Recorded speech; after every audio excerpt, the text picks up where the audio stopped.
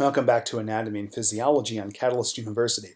My name is Kevin Tokoph. Please make sure to like this video and subscribe to my channel for future videos and notifications. In this video, we're going to continue talking about movements of the thoracic spine and how they affect movements of the ribs. And so we talked about flexion and extension in the previous video. Now we're going to do lateral flexion and rotation. So we're going to review a few things here before we get into the mechanics. Okay. First of all, remember that for the ribs, they attach to the thoracic spine really at two joints generally. There's the costovertebral joint and the costotransverse joint.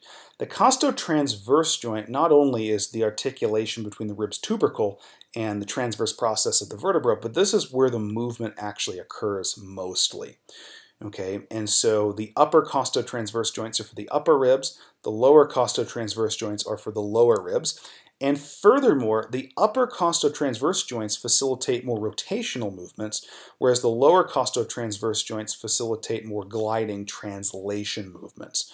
Okay, but the big thing really to understand are the directions of the movements. Are they superior or inferior or whatnot? Okay, now, for lateral flexion exhibits what we call type 1 mechanics. Okay?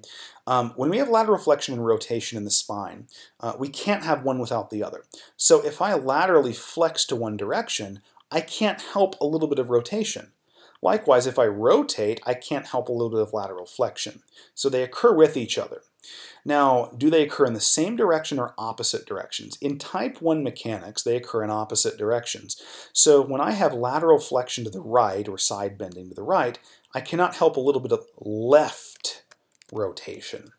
Okay, so they occur in opposite directions. We'll see in rotation in a few minutes that they follow type 2 mechanics where they occur in the same direction. So right rotation triggers right lateral flexion.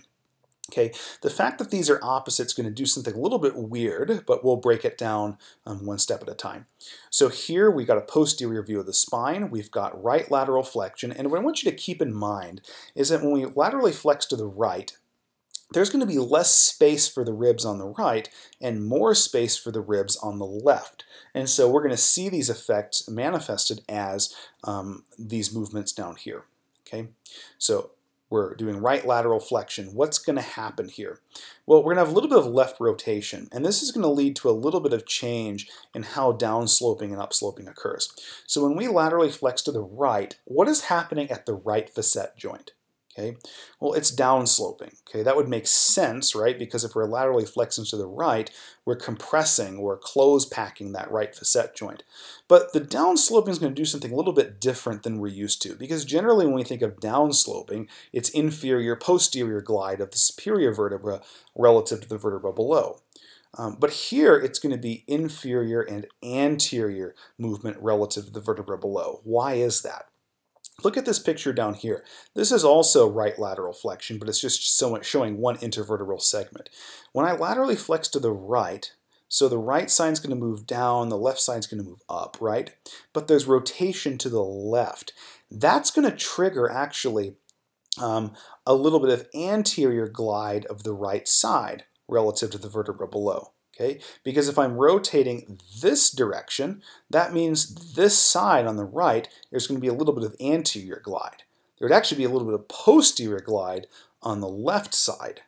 Okay, so it's not the traditional downsloping. It is an inferior glide, but it's associated with a little bit of anterior movement because the rotation occurs in the opposite direction. Okay, so keep this anterior glide in perspective. What will that trigger at the upper costovertebral joints?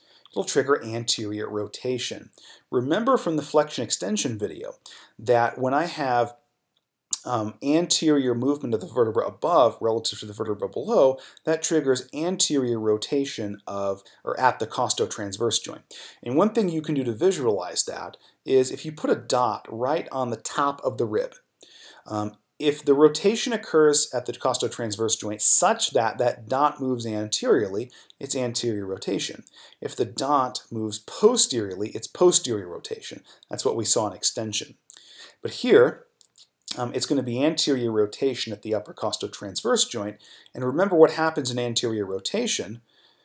Overall, the anterior parts of the ribs, where we can see them, and just overall the rib is going to rotate inferiorly. It's going to rotate downward. Okay, so upper costotransverse joints anterior rotation triggers the upper ribs to rotate down. Now, for the lower ribs, the opposite is going to occur. It's going to be gliding movement, but the lower costotransverse joints facilitate superior glide, and so the lower ribs are going to translate superiorly. What's going on here? Upper ribs rotating down, lower ribs translating up. So even put more simply, upper ribs move down, lower ribs move up. And so that allows them to approximate each other. Upper ribs move down, lower ribs move up. Why is that important on the right side during right lateral flexion? Because there's less space for the ribs on that side. So it would make sense that they approximate, and the best way to do that is for the upper ribs to inferiorly rotate and the lower ribs to superiorly translate. Okay? Now, the opposite's going to occur on the left side. Now, we're still talking about right lateral flexion. It's not left lateral flexion. It's just right lateral flexion, but we're looking at the left side, the left ribs. Everything's opposite. So that left facet joint is going to upslope. Why is it upsloping? It's upsloping really because you're gapping that facet joint because the upper rib's actually bending upward on the left side. But remember, you're going to have a little bit of posterior glide, so a non-traditional upslope. And that's because of that left rotation. So we're rotating left. This transverse process is going to move a little bit posteriorly. And so that's going to have posterior glide and trigger a little bit of posterior rotation at the upper costotransverse joint. Okay, so posterior rotation. What happens during posterior rotation? Well, the ribs as a whole are going to rotate upwards, at least the upper ribs.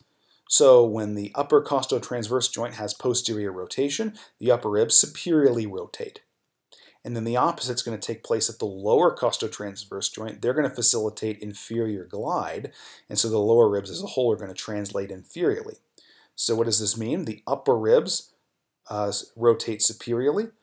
The lower ribs inferiorly translate. Or to put even more simply, upper ribs move up, lower ribs move down. You can see that over here on the left side, upper ribs move up, lower ribs move down. Why does that make sense? Because when we laterally flex to the right, there's more space for the ribs on the left, so they can expand apart or they can separate. And the best way to do that is move the upper ribs up, move the lower ribs down.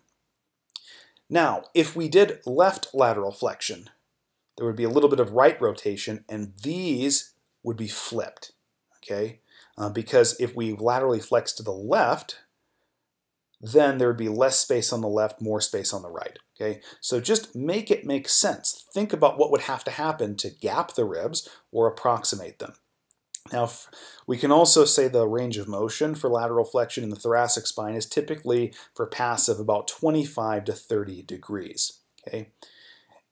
And it follows this type 1 mechanics, where lateral flexion and rotation occur in the opposite directions. In rotation, they occur in the same direction. So rotation follows type 2 mechanics. So this is back to what we're used to thinking about. So if I rotate my spine to the right, I'm going to have a little bit of right lateral flexion. Okay. So likewise, we can talk about what happens on the right side, on the right facet joints and the right ribs, and also the left facet joint and the left ribs. Let's do the right side first. So if I am rotating to the right, then on the right side at those right facet joints, I'm downsloping. This is back to the traditional downsloping we're used to thinking about inferior and posterior glide of the superior vertebra relative to the inferior vertebra. And so if I've got sort of posterior glide at the right side, that's going to trigger posterior rotation at that costotransverse joint. And remember what happens for posterior rotation. That's going to result in a net rotation of the ribs up. So I'm going to actually have superior rotation of the upper ribs. But for the lower costotransverse joints, they allow gliding, but in the opposite direction. So on the right side, I'm going to have the lower costotransverse joints facilitating inferior glide and therefore inferior translation of those lower ribs. So let's think about this. The upper ribs move up, the lower ribs move down. What does that do to the space between the ribs? It actually separates the ribs. So actually when you rotate to the right side actually has more space. And so if there's more space, those ribs are going to be able to separate. And the best way to do that is for the upper ribs to rotate up and the lower ribs to translate down. Now the opposite occurs on the left side over here. So here, because we're rotating to the right, there's going to be a superior anterior glide at the left facet joints. Okay, the superior part of the glide is really more due to the right lateral flexion, but the anterior glide is more due to the rotation. But anyway, with that anterior glide in the upslope, the upper costotransverse joints are going to undergo anterior rotation. And remember, for anterior rotation, the net effect is those ribs rotate downwards. And so for upper costotransverse joints, anterior rotation facilitates inferior rotation of the upper ribs. Again, those lower costotransverse joints, they do the opposite, always the opposite. You're starting to see a pattern there. The lower costotransverse joints facilitate superior glide, and then the lower ribs translate superiorly. And what does that do? Well, if you think about it, the upper ribs are rotating down, the lower ribs are translating up. So the ribs are coming closer together, right? If we think about it like this, I know this is a different movement, but the upper ribs are rotating down, the lower ribs are translating up. They're approximating. And so that means when you rotate to the right, the left side of the rib cage is actually less space for the ribs. And so to accommodate that decrease in space, they're going to approximate. They're going to come closer together. And the best way to do that is for the upper ribs to rotate inferiorly and the lower ribs to translate superiorly. And with thoracic rotation, the typical passive range of motion is about 30 to 35 degrees. Okay? So when you're looking at these movements, whether it's flexion extension, lateral flexion, or rotation, the big thing to think about is, to help you make sense of it, is there less space for the ribs or is there more space for the ribs? If there's more space, they're going to separate. And so the upper ribs move up, the lower ribs move down. If there's less space for the ribs, they're going to approximate. So the upper ribs move down and the lower ribs move up. Okay? But in any case, hopefully this video cleared up lateral flexion and rotation for you.